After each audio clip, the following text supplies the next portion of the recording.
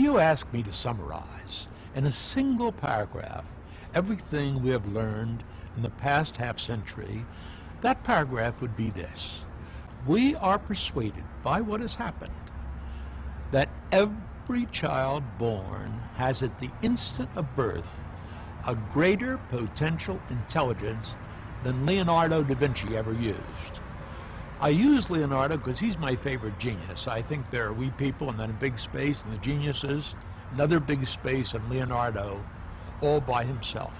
And yet we are persuaded that every child born has a greater potential than he ever used. The process of education begins at 6 years of age, but the process of learning begins at birth. You can teach a baby absolutely anything that you can present to him in an honest and factual and joyous way.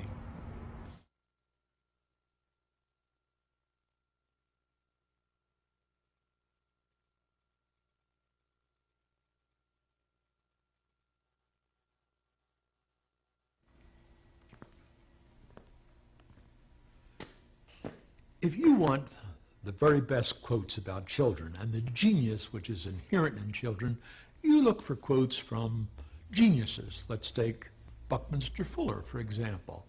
Bucky says that all children are born geniuses, and we spend the first 6 years of their lives de-geniusing them. On behalf of the staff, I'd like to welcome you all to the Institutes for the Achievement of Human Potential.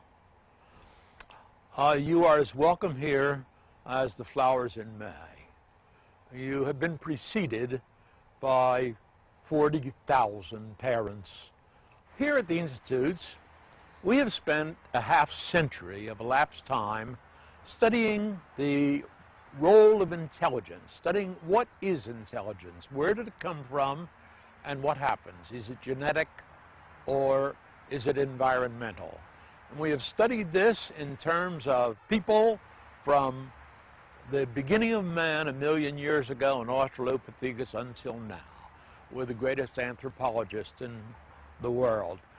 We have studied it most especially in tiny children from the day of birth on. We have lived in the Kalahari Desert with bush children, watched them born and watched them develop. We have lived in the Xingu territory of Brazil with what are certainly the most primitive people in the world and watched those babies born and develop. And we have watched it in the Arctic, where the temperature is 55 below zero, and watched children be born and how they develop and what are the influences that make for high intelligence and not. Everybody likes to think they're very good at doing things. I know how to do this. And certainly that's important. But may I suggest that you spend a special amount of attention listening to the why. Because if you learn only how, as you forget, your knowledge will get smaller. If you understand why you're doing what you're doing with your children, then your knowledge will grow. Pheasant uses its beautiful tail to find a mate. Doesn't it have a beautiful tail? What else would we call those feathers? Plumes. Plumes. The songbird in the squirrel typified the active nature of vertebrates. There they are, 2 little active vertebrates. Songbird and the squirrel. Upton green mama killed its prey with poison. It lived in the Sahara. The what? The Sahara. Right, there it is. Look at that green mamba. If you ask the average grown-up what 3-year-old children are like, the chances are very good that they'll say, well, they're fun-loving little things who would rather play patty cake than anything else. That's nonsense. Kids would rather learn than anything else. But we give them a choice to prove our point. We give them a choice between playing patty cake or solitary confinement in the playpen. And the kids pick patty cake. And we say, see, they love patty cake. It often occurs to me when some American diplomats were prisoners in a foreign country, they were handcuffed and blindfolded, handcuffed to a chair so they couldn't move. I'm sure if you had said to them, would you rather play patty cake, they would all have said, yes, I'd rather play patty cake, take off the handcuffs and take away the blindfold. But if we use that to prove that diplomats love nothing better than playing patty cake, we could see how silly that is. If you give a child his choice between patty cake and learning Greek, with 100% reliability, he'll pick learning Greek. Why? What children want more than anything else is adult attention, full-time adult attention. And they would give anything to get that full-time adult attention. When they get this choice, it's first choice, mommy. Second choice, daddy. Third choice, anybody who will pay attention to them, because in paying attention to them, they learn. What the program did for our children was it made them, they seem to look at things more deeply. You know, they always take things one step further when they're asking questions about things. They're very talented, very intellectual, but they're very unassuming. You know, to meet them, they're normal kids. They sort of view their life as a learning laboratory. A daisy, cactus, bird of paradise, orchids, transverse daisy. It's wet. It does have drops on it, a little bit of dew. That's right. Transvaal daisy. That's not wet. That's right. That's right. That's right. And foxglove. Yeah. I've been able to have a very close relationship with them as a teacher, and sometimes we reverse roles. Sometimes they become the teacher, and we have fun with that. We go back and forth with that. Along with this program allowing me to really know my children and have fun learning with them, I've learned a lot about myself as far as my ability to be a sincere teacher for my own children, which I think is the key as to why it works. Yes, Japanese, hon. Gomi baku, beto, doke, hashi, denwa. Yeah. Of all the myths in the world, the very worst myths are the myths about mothers. They don't even have the virtue of being funny, as some myths do. Problem is that among professional people, there is an unspoken, unwritten law that says, in essence, that all mothers are idiots and there is no truth in them. The sadness about that is mothers know more about their babies than anybody in the world does. There's a real danger that mothers are going to be bullied out of their instincts by we professional people. You know, mother reads an article in a journal by a PhD, very often a bachelor, who says, spare the rod and spoil the child. You ought to beat him up every Tuesday whether he needs it or not. And mother thinks, that doesn't sound right to me, but I'm only a mother. And then she reads another article that says, never lay a finger on your child or he'll grow up to hate your guts.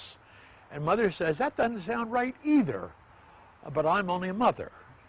I have an idea that any time a mother felt it would be a good idea to lay one in the seat of the kid's pants or to pick him up and love him, she did so, that she'd be right 99% of the time.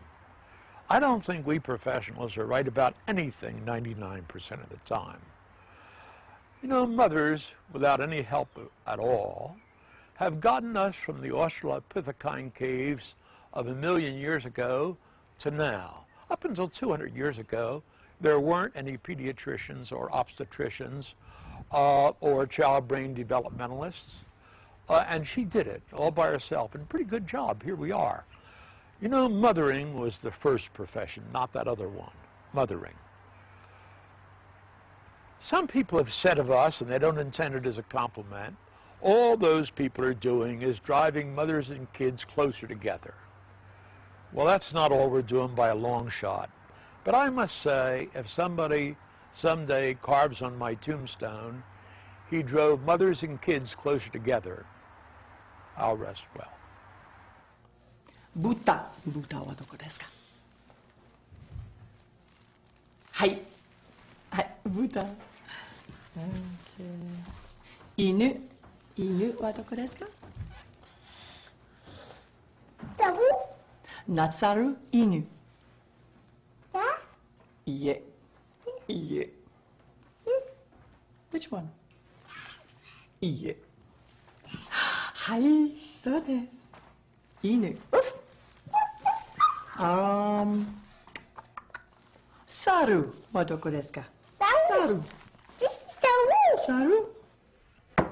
There are certain single lines in this program which, if you really understand them, are worth the price of the program many times over. One of these lines is that function determines structure.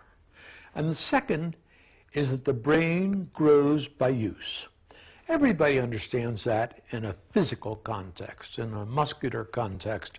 Everybody knows that if I pick up 25-pound weights over and over again, that I'll get big biceps.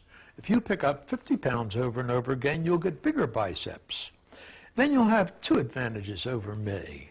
The first is you can lift twice as much as I can. Secondly, if we're both going to pick up an additional 25 pounds, I'll have to double my ability, and you won't. Now, neurophysiologists have understood this for a long time. For instance, one of the great teams a long time ago, 30 years ago, 35 years ago, at Berkeley were Kresch, Rosenzweig, and Diamond. Here's what they did. Very sane thing. They took two groups of rats. They took one group of rats actually and divided them into two. A litter of rats. Litter mates in this group, litter mates in this group. One was a control group and the other was the functional group. One group of rats were raised in relative deprivation, environmental deprivation, with very little to see, hear, feel, taste, and smell. They're the 5 paths into the brain. They weren't in darkness or silence. The other rats, their littermate brothers and sisters, were raised in environmental enrichment with a great deal to see, hear, feel, taste, and smell. After a very short time of this, at very young ages, these rats their intelligence was measured. They were put in a maze with food at the other end. The rats which had been raised in environmental deprivation were not intelligent in the sense that they had great difficulty finding the food. Their littermate brothers and sisters raised in enrichment found the food very quickly. Then they actually examined the rats' brains. And in the rats' brains, which had been raised in relative environmental deprivation, they had small, stupid, undeveloped brains. Their littermate brothers and sisters raised in environmental enrichment had large, highly intelligent, highly functional brains. Science is not always wise, and wisdom is not always scientific. David Kresch, a true scientist, said, "It would be scientifically unjustifiable to assume that because this is true in rats, it is also true in human beings. That's scientifically fine." Then he added great wisdom. He said, "And it would be socially criminal to assume that this were not true in human beings." There are 5 pathways into human brains. We can see, hear, feel, taste, and smell. During the first 6 years of life, The human brain grows at a tremendous rate. The tiny child takes in raw data faster than at any other time in his life. And the older he gets, the slower he takes it in. And that data, going through those 5 pathways, literally, physically grows the brain. Now, Dave and his group had a problem. They couldn't turn their rats into people, and therefore prove that what was true in rats was also true in people. We had a problem. We couldn't take our children, whose brains we grow at a huge rate, and cut their brains up and look at them. Finally, we met, these 2 groups, and fell into each other's arms. Everything that they couldn't prove, we could. And everything we couldn't prove, they could. The brain grows by use, and the younger you are, the faster it grows. They will suck up anything. They want it, just give it to them. If you like doing it, if you're happy doing it, they will be happy receiving it. And if the child is not ready for it, don't give it to them. If they're ready for it, you have to take your cue from your baby and just be happy. For too long, we people have looked at genetics and environment as if these were prison cells from which we cannot escape. In point of fact, genetics and environment are the very springboards by which we leap into the future. The problem is we have looked at genes as if they were a family thing. I'm Doman, and therefore I'm confined to what the Domans are.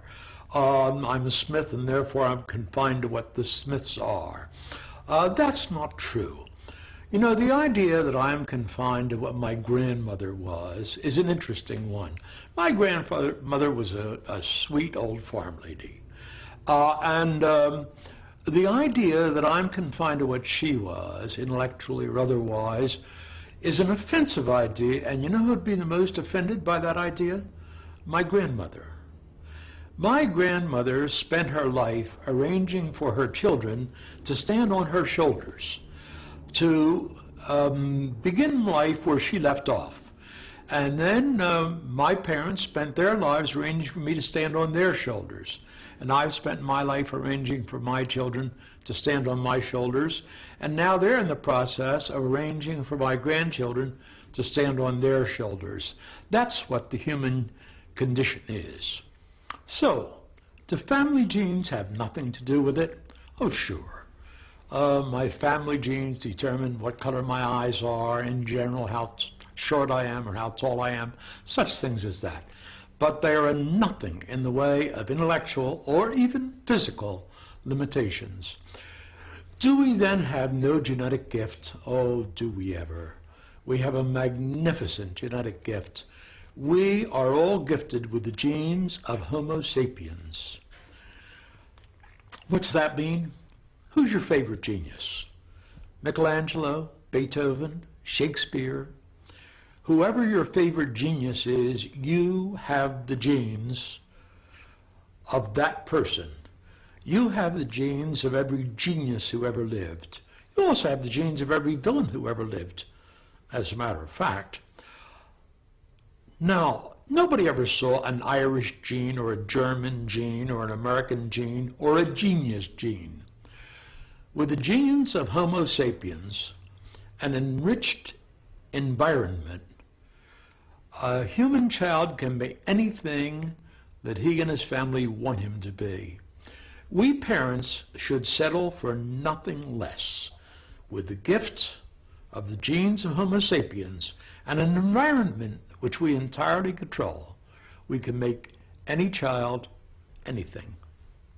Stephen is 3 now, and he was 3 months old when we started, and that's when I found out about the program, and I was very excited because I took a look at him when he's my first, and I knew even as an infant that he sort of wanted to do something. He started with the words and reading, and I added almost immediately the encyclopedic knowledge and the math program. It stimulates his imagination, and he couldn't get enough books, and we had a hard time keeping up with his appetite, and he likes all kinds of books. He liked books better literally than anything else you could do in a day. including eating, sleeping, or playing anything else. And he's kept that. And it's very nice because now he'll pull a book down and he'll sit quietly and look at it himself. At times he'll take it and he'll read it out loud. And sometimes he'll just sit in the corner and I'll hear him laughing, knowing that he's enjoying certain parts. And he'll incorporate a lot of the ideas into his conversation or his observations. And I know it's expanding his universe. The problem is that we adults are absolutely positive we're smarter than kids. That makes us endlessly arrogant about them. Surely it's true that at birth a child has virtually no information and certainly no wisdom. Now, a fascinating thing happens then. His ability to take in information is better than it will ever be again in his life. And that curve every day falls off to take in information without effort. By 6, it's just about gone. Wisdom, on the other hand, is the other way. He has no wisdom when he's born, and he very, very slowly gains wisdom, so that by 6, he's just about, those lines cross each other. Now, we adults are sure that the older you are, the easier it is to learn. That's not true. 1-year-olds can learn a foreign language easier than a 7-year-old. 1-year-olds can learn to read much easier than a 7-year-old. 1-year-olds learn mathematics much easier than a 7-year-old. Indeed, there isn't anything that a 1-year-old can't learn quicker and easier than a 7-year-old. It's why the first 6 years of life are so important. Tiger, can you make a tiger sound? And a monkey. Is that what a monkey says? And a giraffe, has a long neck. And gorilla, just like Clyde. You have gorilla Clyde at home. And hop. Were you hopping on just one foot? Or you can jump. Jump, jump, jump. And back to beginning with cheetah. Yeah, very good. The staff of the institutes have spent perhaps 2,000 people years studying intelligence all over the world. We are finally persuaded that we understand the requirements for intelligence. And without these, it can't happen. The first requirement for human intelligence is the ability to take in facts. The second requirement is the ability to store these facts. The third requirement is the ability to retrieve the facts as useful knowledge.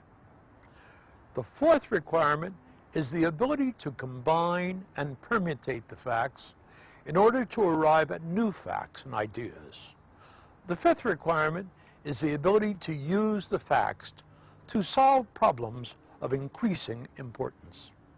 These things being true, parents now know precisely what to do in order to multiply their child's intelligence. The first is to provide a child with a huge number of clear facts. The second is that parents give these facts frequently to ensure their permanent storage. And third, to provide opportunity to retrieve stored facts as useful knowledge. Fourth, the parents know it is necessary to give the child sets of related facts so that he can combine and permutate them in the greatest number of useful ways.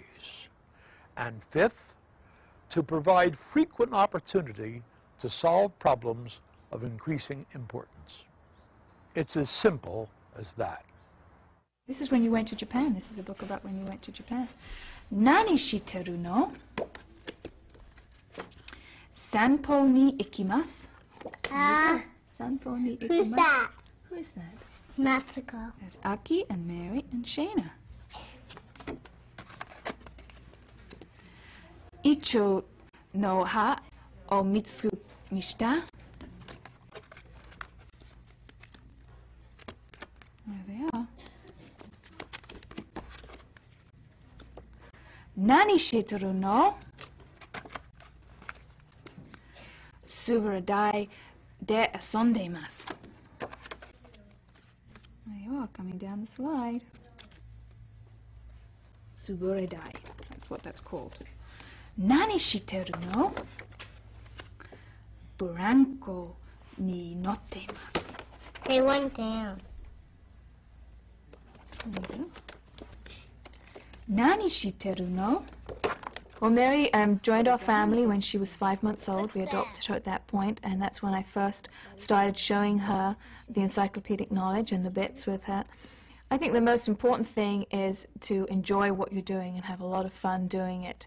It's a way for you really to communicate with your child and have fun learning together.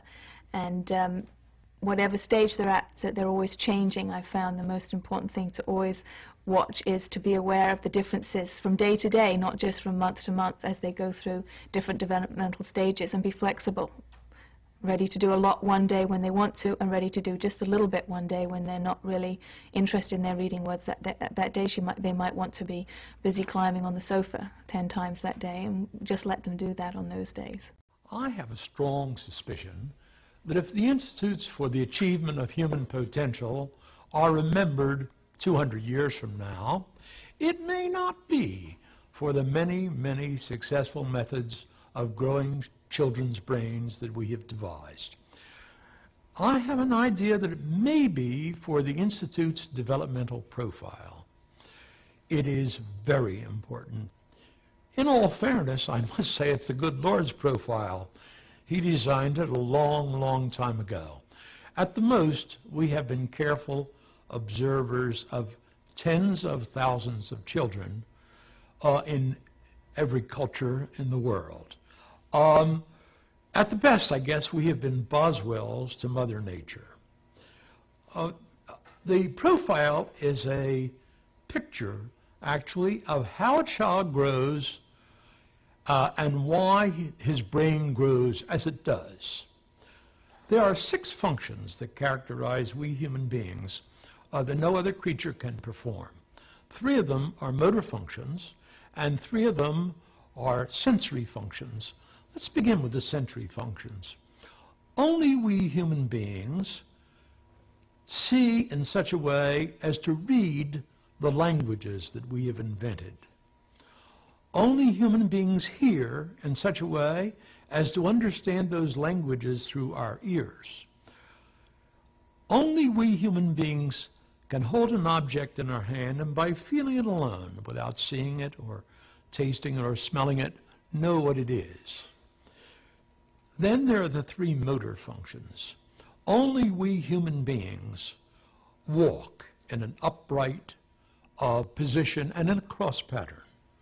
Only we human beings talk and speak those contrived, invented languages that we've invented. And finally, only we human beings can take our thumb and opposed to our forefinger and holding a pencil, write those languages which we have invented.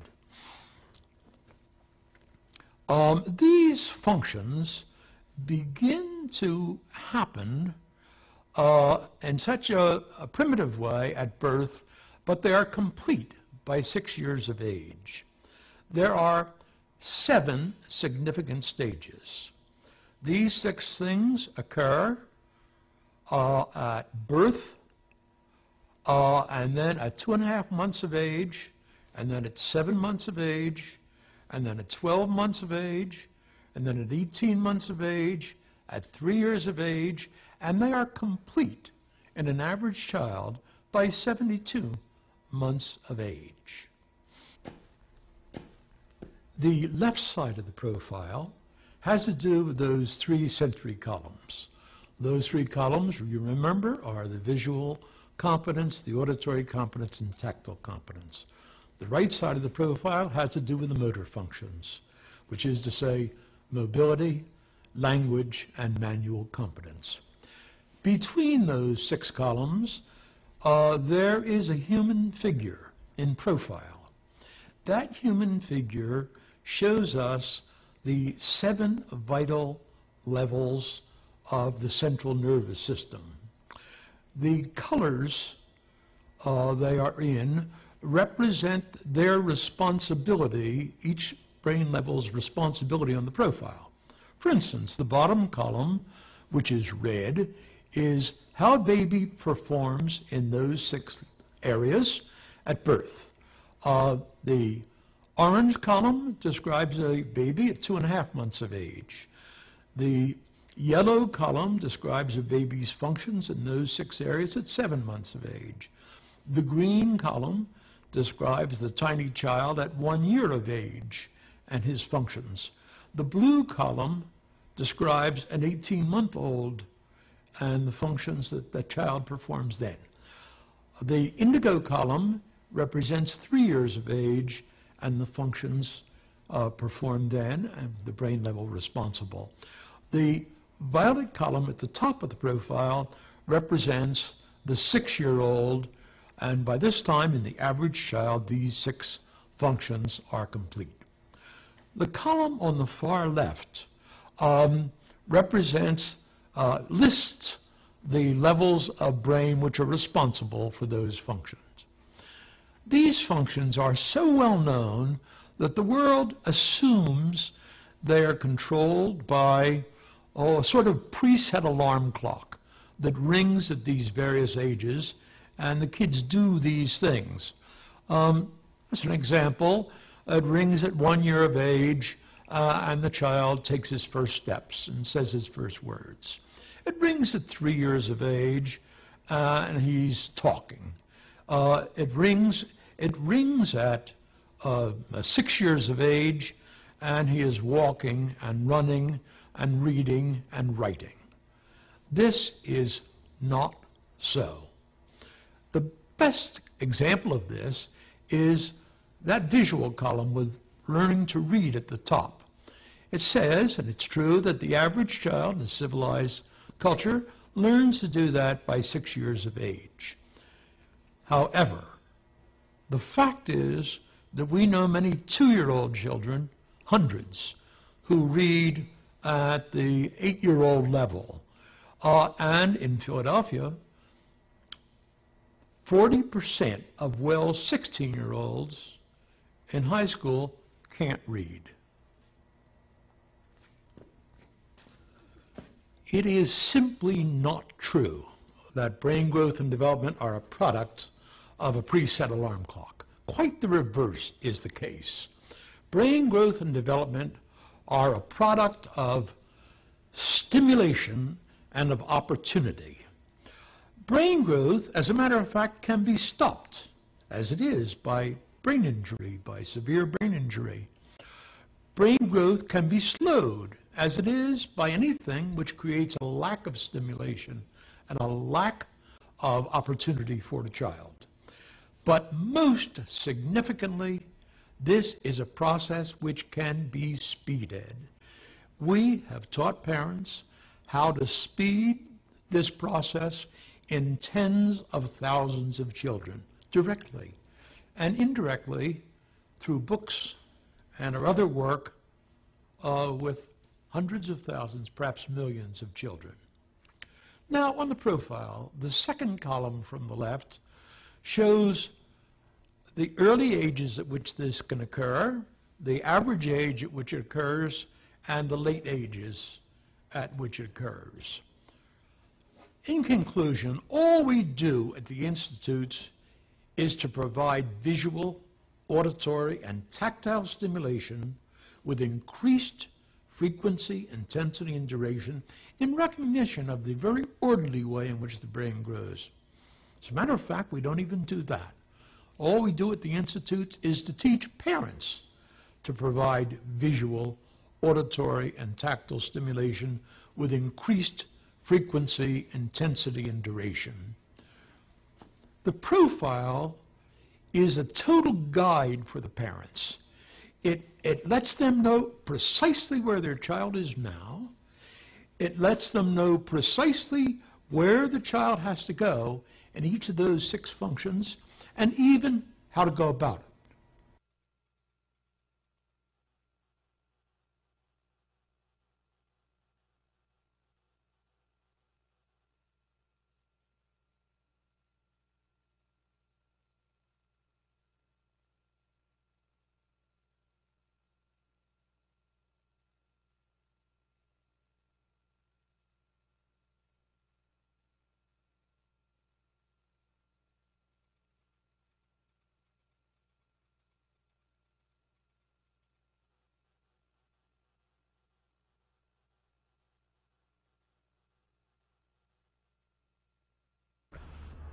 One of the most common questions that people ask is, what's going to happen to these kids when they get to school? What do you think will happen to them? Not only do they find their schoolwork to be easy and fun, but they're able to do well in whatever they want to do.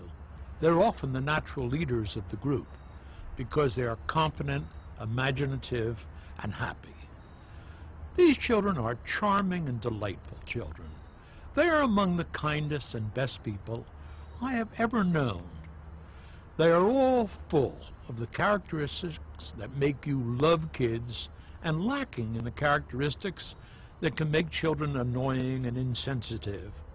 They combine all the best characteristics of children and grown-ups. It must be obvious that we love kids. If these kids grew up into nasty little smart alecks, we'd take everything we know, type it out very carefully, and eat it. There is the CPU, the central processing unit. That's the computer's brain. And here we've got... Well, I think reading helped me a lot because in school, when there's like an assignment to read and then do questions, I can read a lot faster into the questions, so I finish my homework quicker. And I can understand the words more. They're very close, wonderful, and happy moments that you have, and you just want to do it more and more and more because you see what a good time you're having because they're having such a great time. Here is a picture of a few should I like a lot of different books. Like right now I'm reading some World War II books, and I like to read books that tell about things and a little bit of adventure books. They enjoy learning, and they still enjoy learning. And if for nothing else, that is what early development did for me and for my kids. It really gave them the love of learning. 2 main deaths on this voyage, she thought. I'm pilot major of a dead fleet. 1 ship left out of 5. 8 and 20 men from a crew of 107. Now only 10. I was 6 years old when I first read Shogun. I was basically addicted to that book. I carried it around wherever I went. People kept on asking me what book it was, and isn't it really hard to read that? It's mainly a very adult book. I can't imagine how he grew without the program, because I really did the program from the beginning at birth, and then I was preparing so much before he was born, but more and more after he was born. If you give them the choices what they want to be when they're younger, they'll go through the phases, and then right after they're probably around when they've finished elementary school, they'll probably know what they want to do, and they've already just established that as a fact. And I want to do this, so therefore I'm going to either go to high school or skip high school and go to college. I've always loved math, biology, math, science. Those are probably the biggest things that I want to study when I get older, because I want to become a vet. When I visited a veterinary clinic when I was 8, it sort of felt really good watching those people help the animals, in a way very sentimental. kiss. Give you a big kiss. Kiss. And hug. Hug. Big hugs. Big hugs. Yeah, very good. Okay, grab a hold, both hands. All right, let's swing. Can you reach for the next rung? There you go. Okay, let's let go. Okay. This is a hammer. This is a screwdriver. And this is a paintbrush. Guess what? I have something here. What is this? Wow, you're right. It's the paintbrush.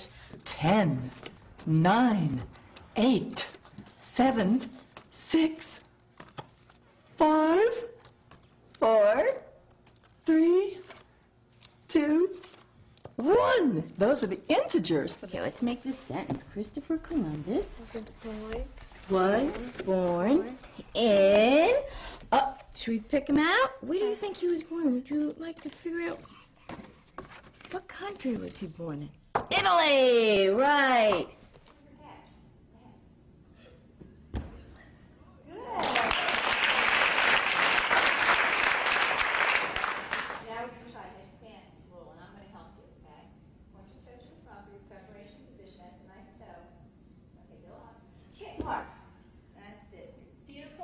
We have our metacarpals. Where's our metacarpals? Right here. That's correct, right there. And do you want to use plus or minus again? Minus. Minus again. Okay. No, well, plus. Plus? Okay, go get plus. All right. If you're ever out with someone and you're eating and something gets lodged in their throat, you'll know what to do, how to save their life, okay? So you would stand up if you see the person, and you would put your two hands like this. I'm not going to do it hard because that will injure you now. And push up very hard, and the object will just expel right out of your mouth. And you will be a hero. You will save someone's life. Now, I've got some closing pieces of advice for you. The first is that everybody says you must be careful not to talk over a child's head. Never talk over their heads. Might I propose that you should always talk over their heads so that they go through life reaching up every moment of their lives. The alternative is talking down to them. Secondly, you should do exactly as much of this program as you're comfortable with. If you're not comfortable with it, don't do it at all. If you are comfortable doing 5 minutes a day or 10 minutes a day, then do that. And don't let anybody talk you into more.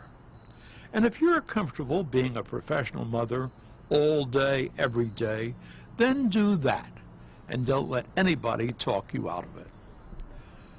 Finally, I'd like to say again, mothers are the best teachers the world has ever seen. And tiny children are the best learners the world has ever seen. Learning together generates joyousness and a natural respect between mothers and their children, which is precious indeed.